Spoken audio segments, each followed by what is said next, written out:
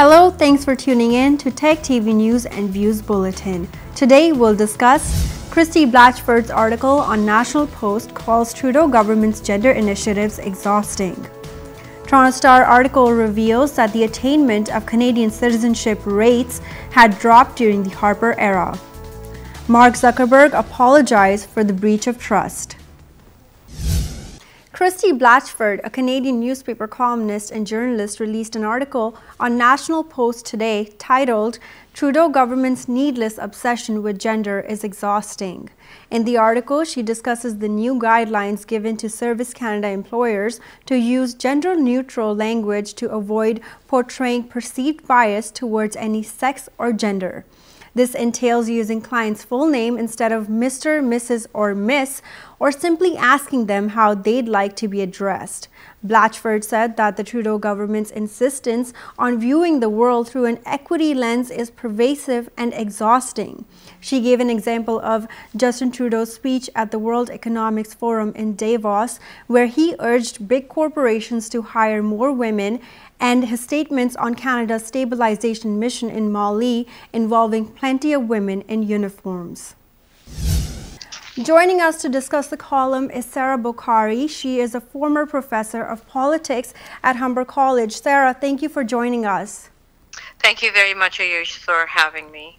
No worries. It's a pleasure always. And now my first question to you is, now you probably read the article, and I want to ask you, in a society where sexual assaults, wage gap, or lack of recognition for LGBTQ community continues to be an issue, is it so wrong for a Prime Minister to make maximum efforts to involve these groups in every sector? I will start by saying it is not at all wrong for the Prime Minister to include these communities. I'm a strong proponent of LGBTQ community. I actually did 2 shows recently on my TV show with the LGBTQ community. I have been actually teaching this philosophy at my college. I have been involved with the LGBTQ Tory, raising awareness to include our LGBTQ brothers and sisters, and they have a right to equally coexist with the rest of the communities. And so if whatever past precedents the Prime Minister has taken, I agree with them, but using the gender neutral terms is a little more he stretched it too far. Okay, well, do you think people who may not, conform to their gender, that they may be perceived to be, say someone is perceived to be a female but does not conform to that gender, do you think they would actually appreciate these new guidelines given to Service Canada employees? So how I'm going to put it is, and I was having a heated debate yesterday with one of the counterparts on social media, is I think these edicts or these directives should be from person to person. Yeah. For example, if I'm going there at Service Canada desk and if someone is calling me from a gender neutral name, I'm going to take offense on it, because I do not want to be called through a gender neutral term. At the same time, we want to be very clear. What are these gender neutral terms? Are these just our names or something else? But as far as people from the LGBTQ community who do not conform to either a male sexual identity or a female sexual identity, definitely. These terms go very well with them, but again, Canada is so multicultural, it's diverse. People have their personal identities, people have their personal outlooks on things, and for me, and I know a lot of people who agree that I don't want the society to call me with gender neutral terms, because I am a woman and I'd like to be called from that perspective. And there is a huge reason. I have these are my following identities. I'm a brown Muslim woman, widow, from a country called Pakistan, where women were really, really subjugated. And if I could tell you, and I'm telling it with full disclosure, when I was growing up in Pakistan, I was 3 years old. I wanted to be a boy. You want to know? Ask why? Because I was not equivalent to girls. Boys can do everything, girls cannot. Yeah. Small, like 5-year-old boys could go out in the rain and take a shower in the rain, whereas girls cannot. Boys could go out, play in the streets on a bike. Girls cannot. Boys could go out all alone, have a picnic with their folks. Girls cannot. So I had to face a lot of hurdles to be wherever I am right now. And Canada has given me my identity of a woman. I love being a woman now. However, I was facing a lot of problems being a woman in Pakistan because women are subjugated. They are not free. They are attached with cultural and patriarchal ideologues and identifiers. Women in Pakistan comes with a lot of baggage. However, when I came to Canada, Canada gave me myself.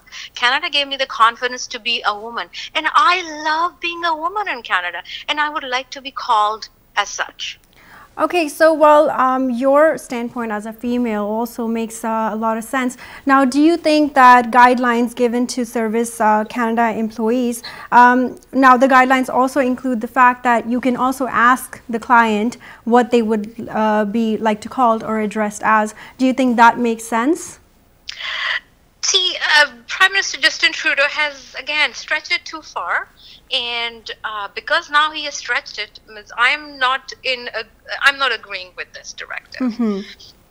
Yes, I do respect all LGBT community. I've done a lot of work. I've promoted the idea. I've promoted LGBTQ Tory. But I'd say yes to your question because it should be from person to person.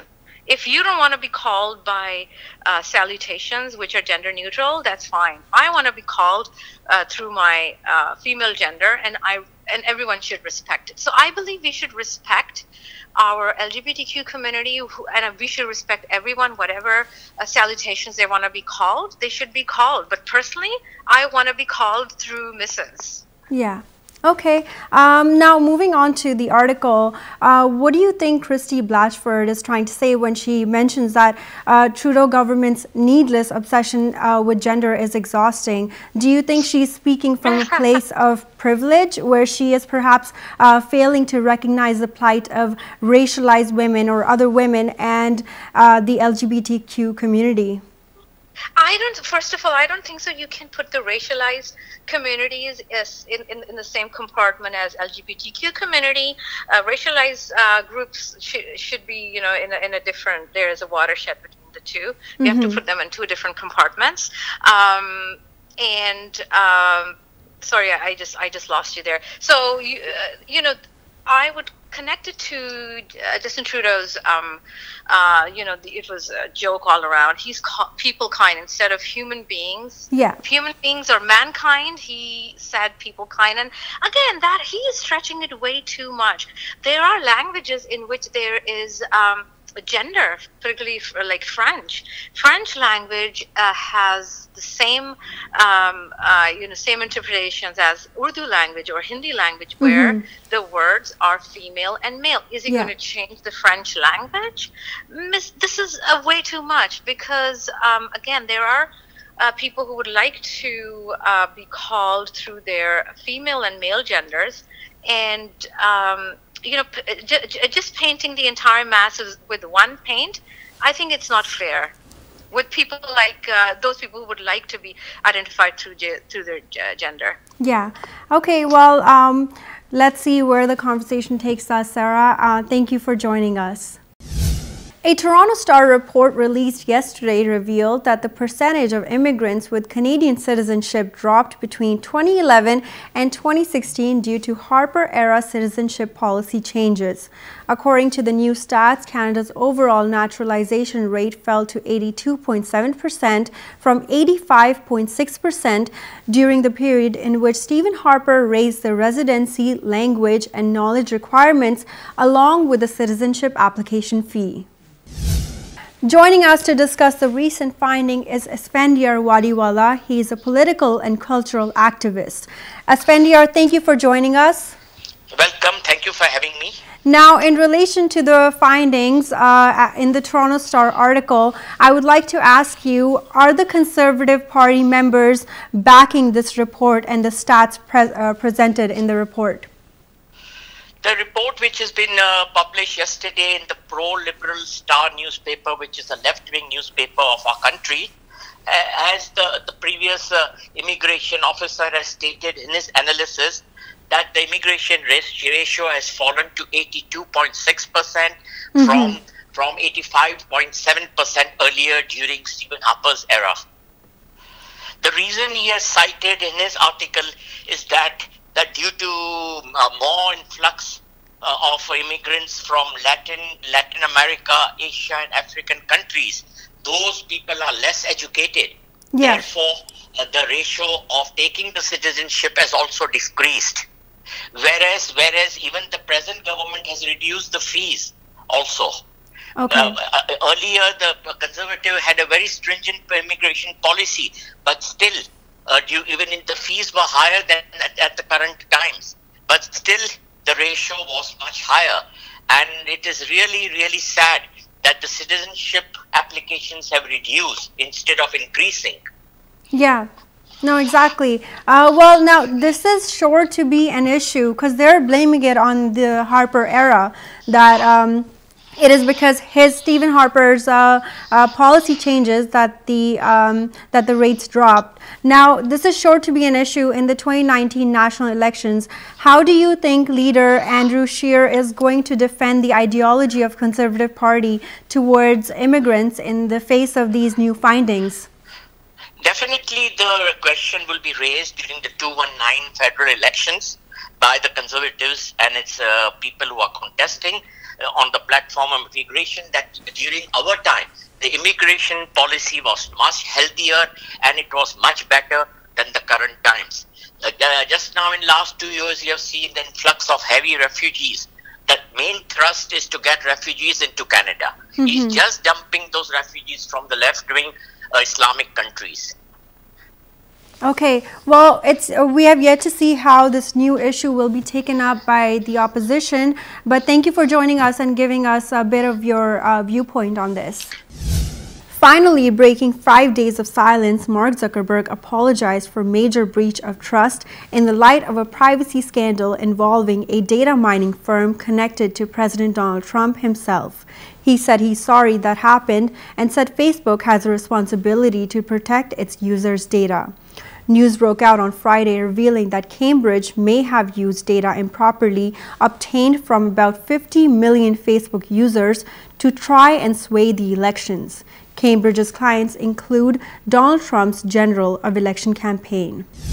Now, joining us to discuss the news story is Anis Faruqi. He is a political analyst and Tech TV anchor. Anis, thank you for joining us. My pleasure. Now, Facebook, we know, has already lost 8% of their shares, which translates into 46 billion of company's market value. Do you think the loss is going to get worse, or is this it? Well, it will continue its course based on the current events, but I don't see a big dip, or it always goes through valleys and peaks in the recent years based on their activities. But this breach was the serious one in the recent history. So I think it will affect them economically, but again, there are billions of users who will continue to use it. We already know that Facebook is not the most popular social media application that is currently the generation is using. There are other apps which are taking over. So it is a time for Mr. Zuckerberg to think about it, sit down and revisit the entire Facebook going forward. Okay. Do you think this may result in people deactivating their accounts if they find out? I think the older generation will continue to use it. Because they are still getting a hang of it. But younger generation, they have already chosen different variety of applications. That's true. Yeah. Yeah. Okay. Well, what steps is Mark Zuckerberg or Facebook saying they're going to take in order to secure users' data now? Yeah. Well, they should have done their due diligence in the first place, which they have not.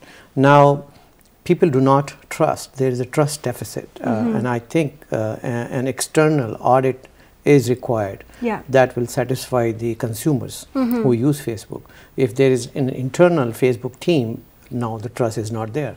So I think Mark has to think about it seriously, that an external audit agency should come in and see their procedures, how they are protecting the database and the information of their clients and the consumer, which is at risk right now. We have seen it, and it should not happen again. Exactly. Well, we hope it's a developing news story and Facebook makes big changes to secure their users' data. Thank you for joining us on Tag TV News and Views Bulletin. Till next time, I'm Ayushe Sharman.